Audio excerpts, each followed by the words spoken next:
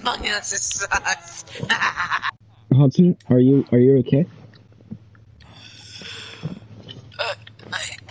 I've lived out my life. I've dedicated my life to Among Us. I have... Take care of my mom for me, will you? No, I will not. That's kind of sus. No, you dumbass. You awoken him. I'm free. Lad. I got them moves like Jagger.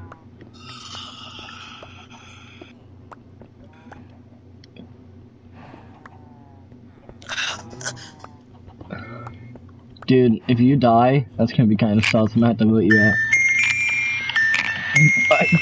What is that the sound of your lifespan ticking down?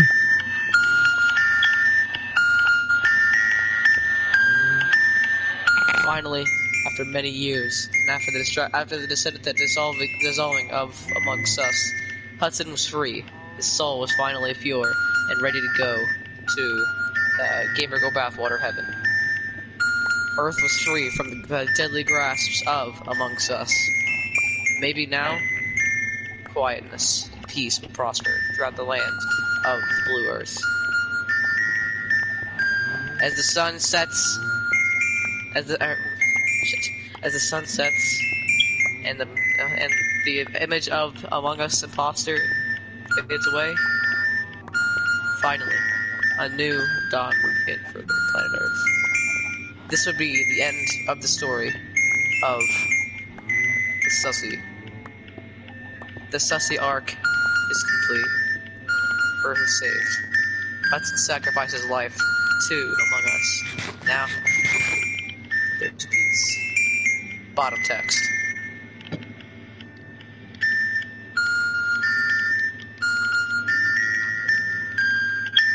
Wait. Maybe. No. It couldn't be. He's dead. He's been long gone. Something resonating within the soul of Among Us. Something evil. Something testosterone. Something was coming. Haha, come. Something. The evil force that has plagued Earth from the beginning.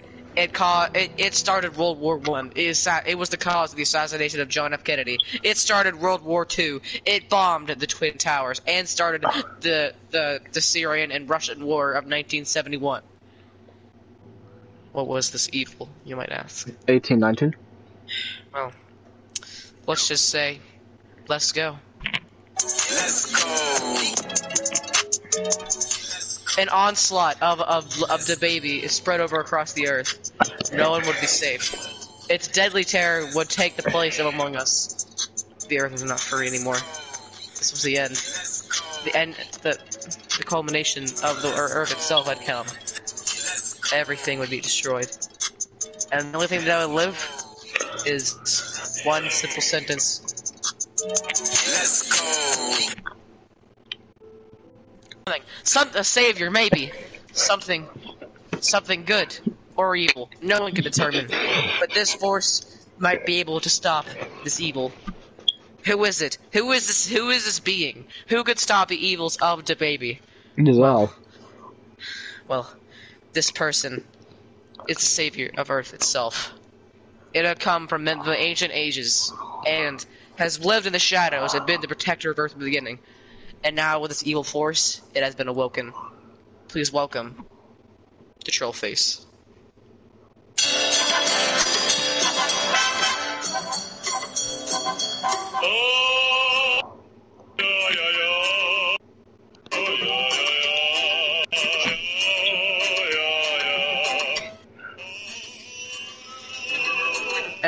As the League of the Troll Face went towards the baby, he thought that he was invincible. He smirked at their braveness and their boldness, but with determination, they were able to stop him. The baby went out put his two fingers on his head, and said one last sentence. Let's go. But before he could finish that sentence, the leader of the troll face, Nikolai, struck him down with one final blow. Finally, this is the troll ending. One man stood in the distance of evil, ready to defeat all. His name may be known by none, but will be forever known as all. Sans Undertale stood in the distance, ready for anything that faces him. Sans let out a smirk of boldness as the troll-faced squad leapt towards him. Boldness together.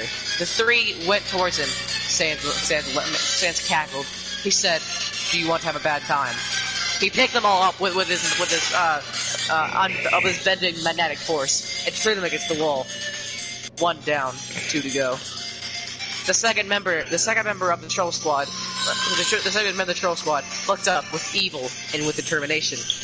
He ran towards him with his Game of Gold bathwater shield in one hand and his peanut and his dildo spear in the other. He ran towards him, pierced his soul into Sans. Sans let out a laugh as he noticed that he missed. Instead, he stabbed through Papyrus's famous spaghetti. Sans then suddenly out of nowhere, two gaster blasts appeared and blasted the second one apart into pieces, disintegrating into ashes. They thought this would be the end. Two down, one left. The leader of them stood strong, stood bold, looked Sans dead in the eye, into Sans' two bold blue eyes. He saw death. He saw evil. He saw megalomania. Whoa. Sans did a shrug as he dodged all of his attacks, and then suddenly grabbed the leader with his hands, ready to strike him down. This might be the end. But wait. Someone was there to help him. The four men stepped out of the darkness. Who were they? It was Boingo Boingo with the little girl squad.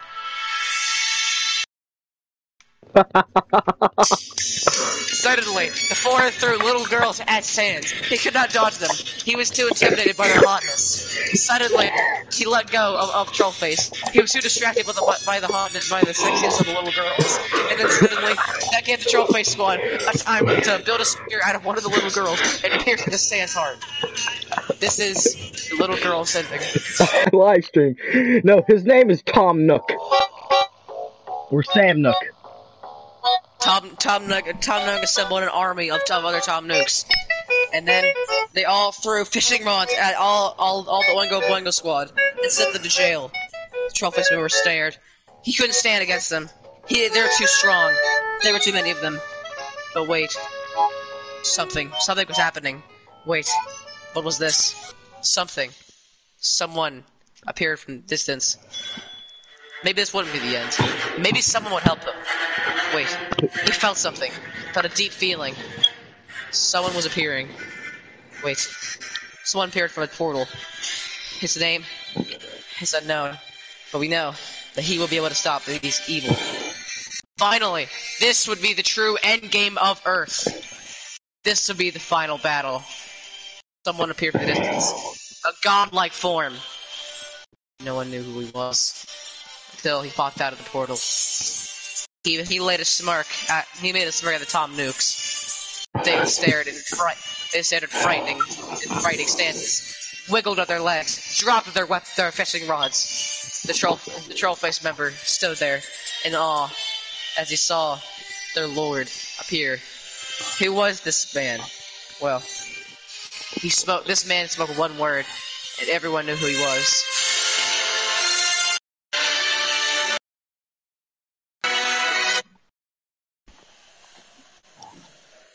Yeah, it's rewind time.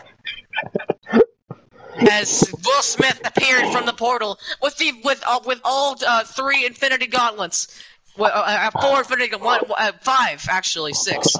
One on his head, two on his two arms, two on his feet, and one on his penis. Then, with all of his might, he snapped all fingers. Earth was erased. Everything would be destroyed.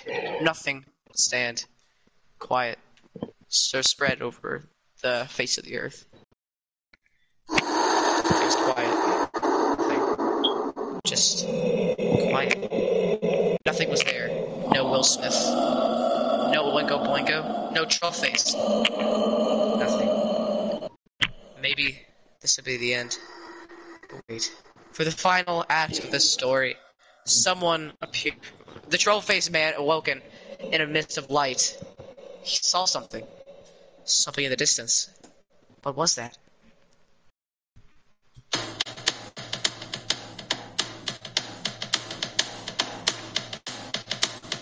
Could it be his long-awaited friend? He thought he died in the Vietnam War, but he survived. He appeared with glory, his red tie, and blaring brown fur. Who was this? Well, it's Cocky Kong.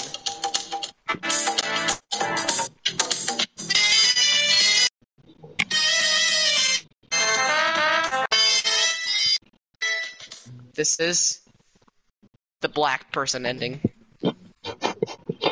But wait, one person stood waiting for a fight, which he wouldn't find for a little while. But then, he was met by this man. His name was Freddy Fazbear.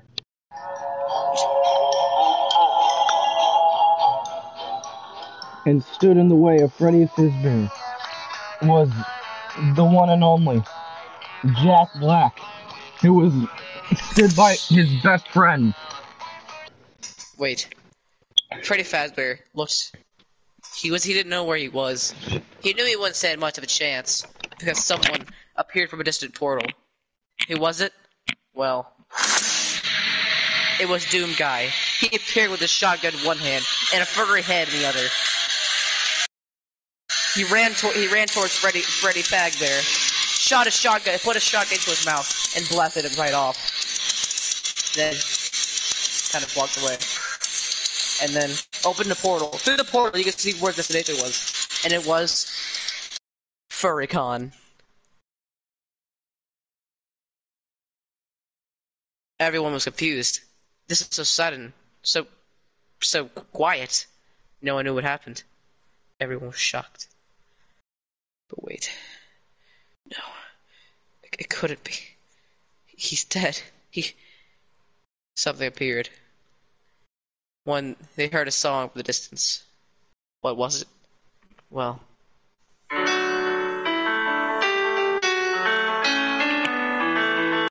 it was Mr. Beast. He paid off Donkey Kong, and everyone off. They all walked away. It was just Trollface left to fight against Mr. Beast. Sponsored by Honey. Yes. Before Mr. Beast started, he grabbed a sword made of bars of gold, and he grabbed a shield made of Chris's pelt.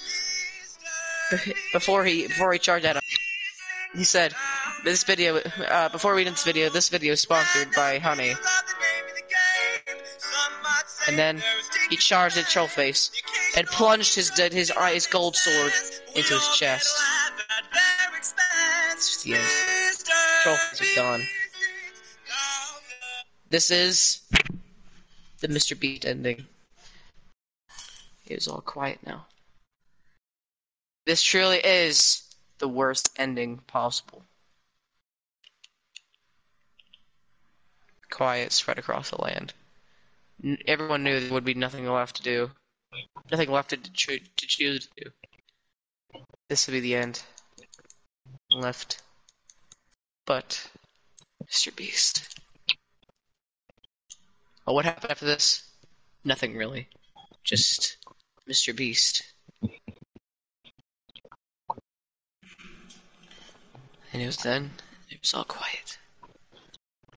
Finally, this is the last one. Someone came into the spotlight. This person knew that they were powerful. They were great. So, they would be the one to claim the glory of Earth. And they were...